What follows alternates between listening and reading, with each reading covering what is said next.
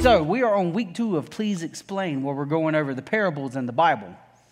And I'm going to start this off with a riddle. I want to see which of y'all can get this. All right, you ready? Sometimes I'm silver and sometimes I'm gold. I could be printed on paper, but I'm always a treasure to hold. What am I? Money. You get it? Sometimes I'm silver, sometimes I'm gold. You used to have silver coins and gold coins. I could be printed on paper, dollar bills, but I'm always a treasure to hold. Money. Good job. Everyone give him a hand. So proud of him. So proud. So, I have a question for you guys. Have you ever felt like you were treated unfairly? So I heard all the time, yes, yes, yes. All right. So I'm not going to ask for examples, but I'm going to ask you guys the questions that's on the screen behind me. What emotions did you feel when you were treated unfairly? Someone give me an answer. Taylor? Well, like the situation I'm thinking of, like it was unfair and like the people involved in it were being rude. All right, so it was unfair and people were being rude. I felt hurt. Felt hurt? Anyone else? Damien? Most times I don't really feel anything because I kind of just black things out in my mind, and so I kind of just absorb everything and I don't really think much of it. Okay, so he says that he really doesn't feel anything. He kind of blacks out and doesn't think much of it. Betrayed? Okay, so let me ask you guys this. Do you guys think that's healthy to feel when you feel wronged, when you feel like you've been treated unfairly? Do you feel like it's normal to feel? I heard a yes. I see an eh. I'm going to answer that for you guys. It's completely normal to feel that way. When you or someone you love, you feel like it's been treated unfairly, okay? I'm kind of messing with you guys, but you'll see what we're getting into. So the world can be unfair, right? How many of y'all heard your parents say that? I know I can, right? So you all, a lot of times you hear that with, you're not always going to get what you want, things aren't always going to go your way, right? But we're going to break it down a little bit further than that because I want us to start digging deeper into things. So the world is unfair because it categorizes people. What do I mean by that? Stereotypes. People with money can walk all over people without money. If you're into stuff like D&D, and people will call you a nerd, or if you're into sports, they'll call you a jock. You're preppy, or if you're into theater, you're just weird, right? You get categorized a lot of times by what you do, what you wear, what your personality is like. So, getting caught up in categories makes us compare people. And it also makes us compare ourselves to others, right? So what happens when we start categorizing people and comparing ourselves to people is we tend to build some people up, and then we tend to tear people down, right? Depending on if what they do aligns with what we do, we tend to build people up, don't we? Yes? No? Yeah, right? And people who really aren't quite like us or maybe very different from us, our natural urge is to tear them down, right? And I'm not meaning, ruin their lives. You'll be like, man, look at what she's wearing. She's wearing black and eyeliner and black lipstick. I'm talking about my daughter.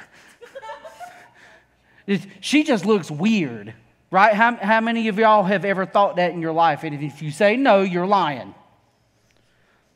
Just thinking like that is a form of tearing someone down. You may not be doing it straight to their face, but in your mind, you're making that person lesser than you because you're categorizing them as being weird, being different, right?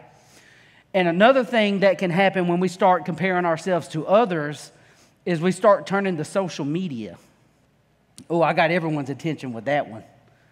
We start looking, man, this girl's got 10,000 followers and there's like 500 people that's liked her photos. I took a photo in that same pose and I only got like 10 likes, and maybe I don't look as good as her, or this dude did a trick shot from across the room, and then I did one and I did it better than he did, but he still got this and that and other, or these people's parents took them here for a vacation and me and my parents are just sitting at home, and my parents stink, my life stinks, their life is so much better.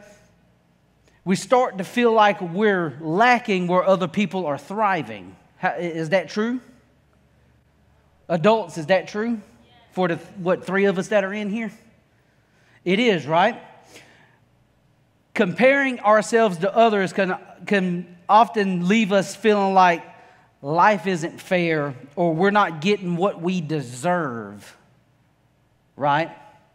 I've caught myself thinking that. I'll give you guys a prime example. I compare my house to other people's houses because my family, we live in a single-wide mobile home. I own it, but we've got a small house. And it's been around a long time. Not too long, because it was made the same month and year that my wife was born. And she's perfect in her age, so our house is perfect in our age. Don't y'all call my house old, because Miss Monica has something to say about it. Yeah, and we just had a marriage conference yesterday, so now we got some stuff to work on when we get home tonight. But I get caught up in it as well, you guys. But sometimes the thing that we call unfair can be something else entirely. And that's what I want us to focus on tonight. So who's got your Bibles? All right. If you got your phone Bibles, get your phones out. If you do not have a Bible or a phone Bible, we have Bibles back there. The adult leaders will be happy to grab you one. And y'all quit coming to battle without your swords. You're not going to be able to do battle without your swords. The Bible is your sword. Huh? Who needs a Bible? So we're going to be in Matthew chapter 20, verses 1 through 16. And we are actually going to read this, okay? We're going to read this whole thing. I'll give Miss Kim a couple of seconds to grab Bibles. So we're going to be going over the parable of the landowner. How many of y'all have heard the parable of the landowner? Yes. I heard a yes. I don't see a lot of hands, but this is a good thing because we're going to learn something tonight. So while she's handing out Bibles, and if y'all need a Bible, y'all take those home. That's why they're here. If y'all need a Bible, take them home. Yeah, bring them back with you, but if you do not have a Bible at home, y'all take those with you. All right, so we're going to rock and roll. Matthew 20, verses 1 through 16. It's not on the screen, but in your Bibles, it's red letter. And red letter means what?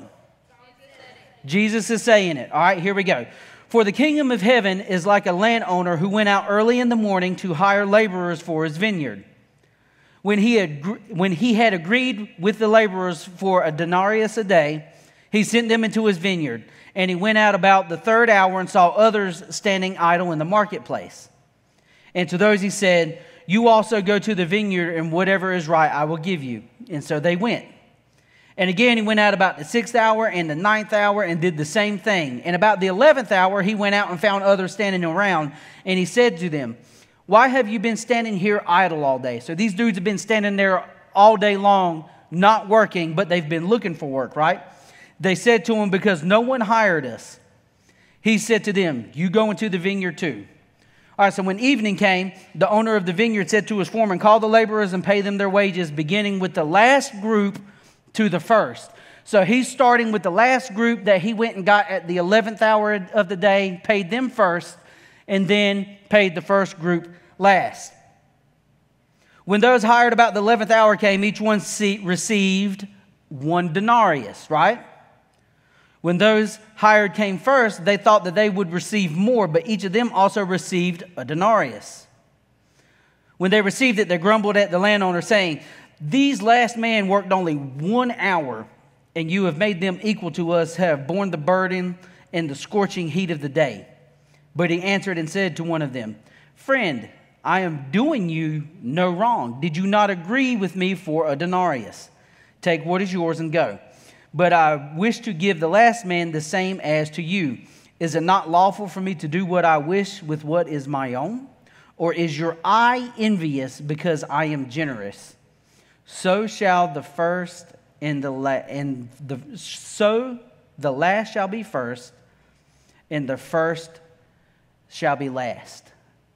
So I want y'all to think about that. So back in those times, being holy was a competition. Even today, being holy can be a competition, right?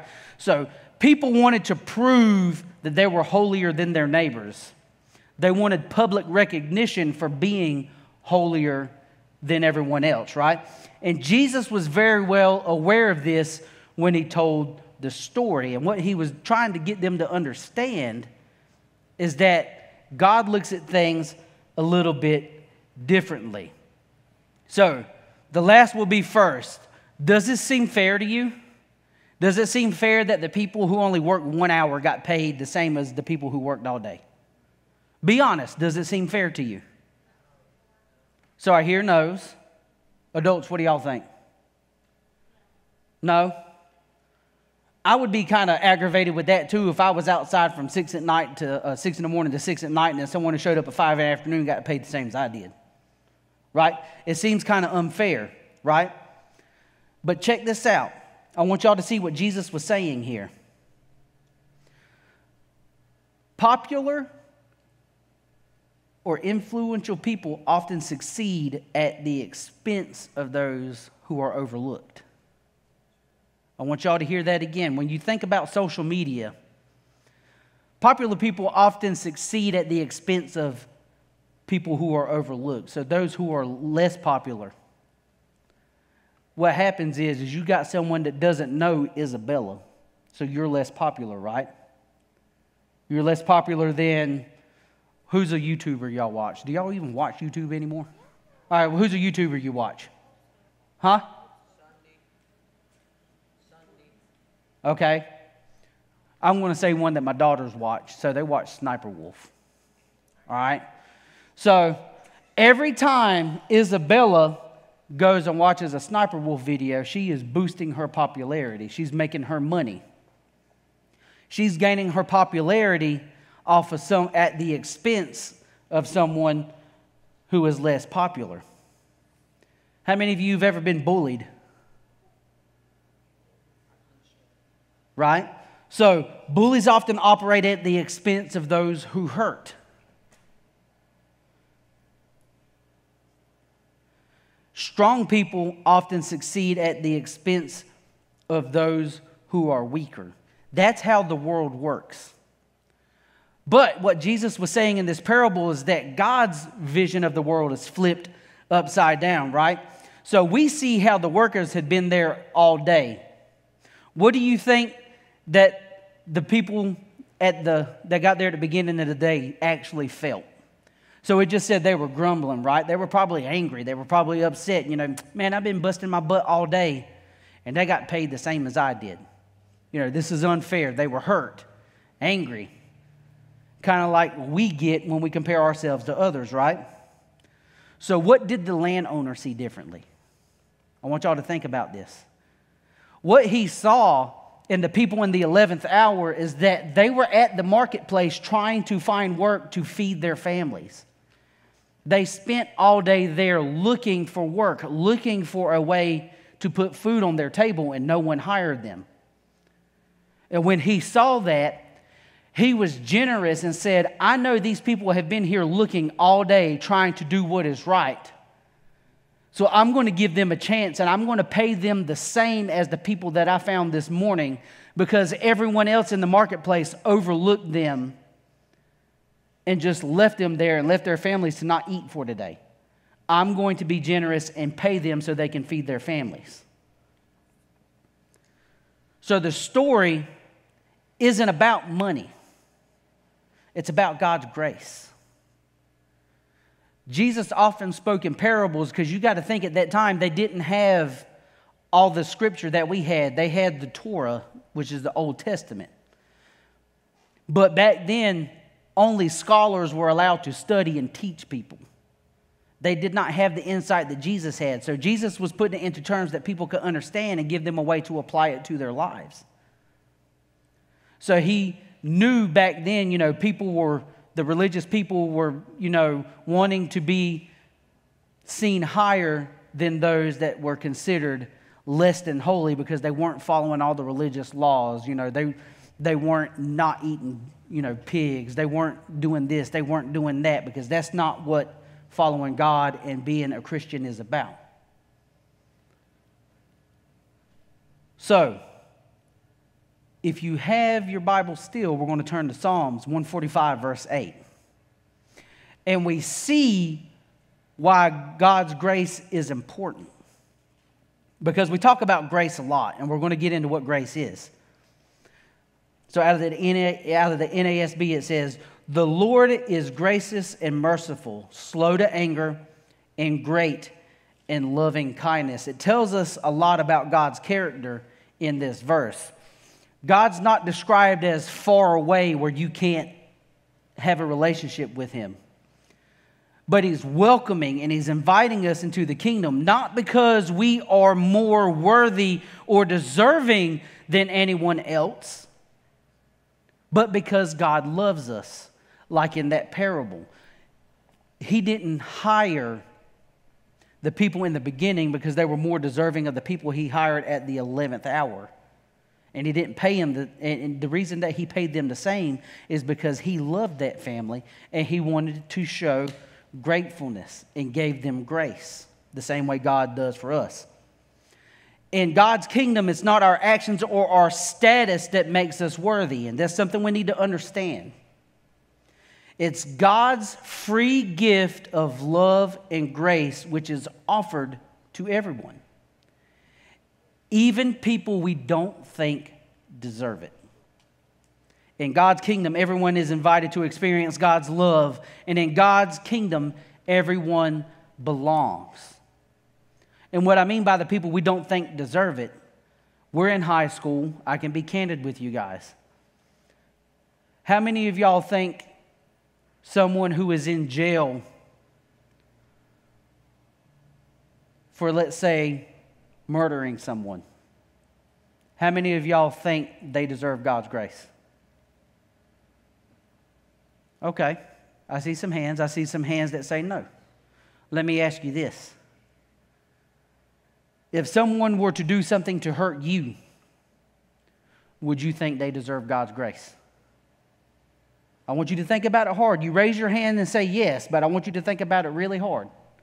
If they did something to completely turn your life upside down for the rest of your life, that may scar you for the rest of your life, do you think they deserve God's grace? I still see some hands. I see a lot of hands that are down, so that tells me no. So a lot of us are still in a worldly mindset. We need to start looking at it a different way. So when we talk about God's grace, we're talking about God giving us a gift that we didn't earn or deserve. So I can guarantee you at one point, for those of you that didn't raise your hand, if we were to ask someone you knew if you deserve God's grace, they might have said no. Y'all think about that.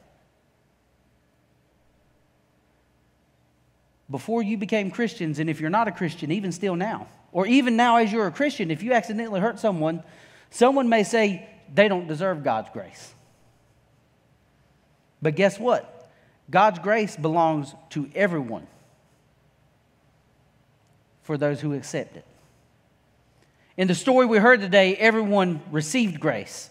The people who had been working all day received a paycheck that was incredibly generous for that time, right? They were paid more than they deserved for their work, and that's gracious. The people that showed up late and received the same big paycheck were also given grace, just like the first group, but to a greater degree.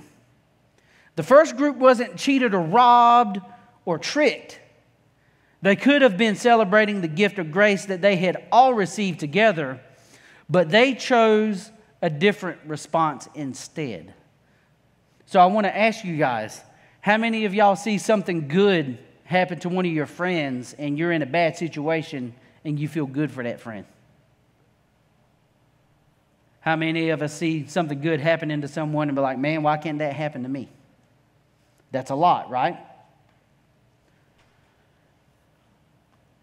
This is kind of making you a gatekeeper. Who here knows what a gatekeeper is?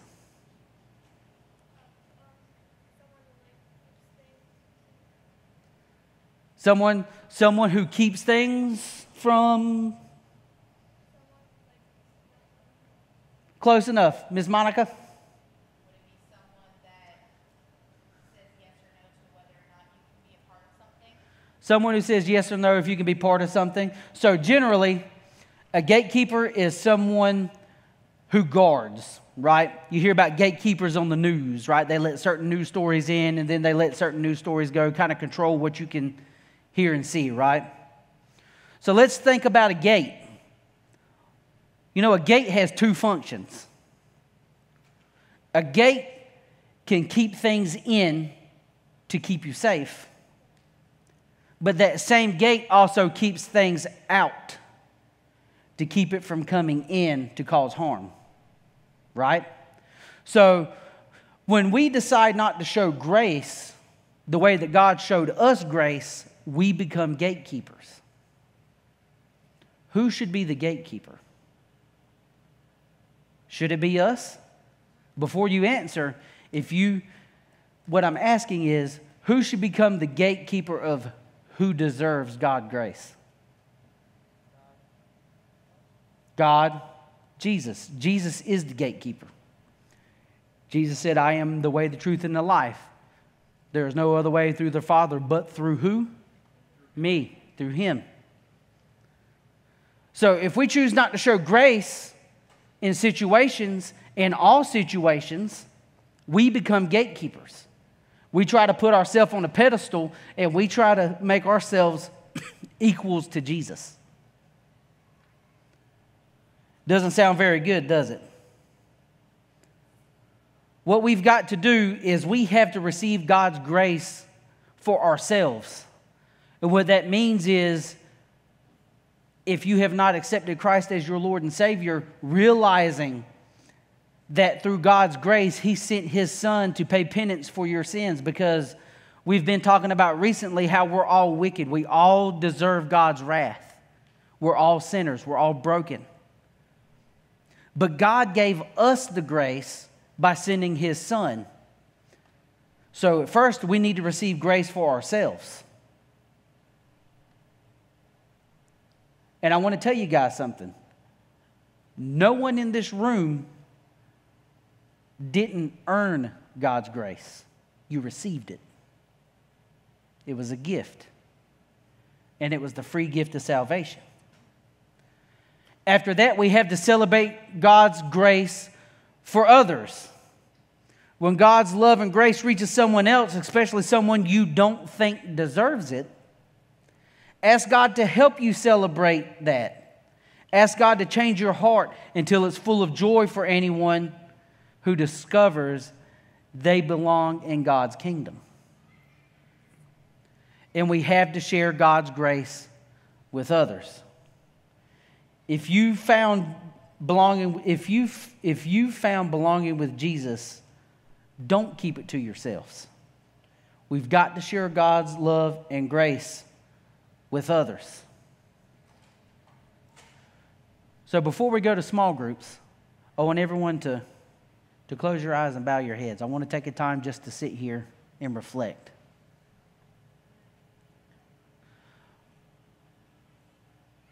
I want you to think about what grace actually is. If we take God's context of grace, it's putting your life down for someone.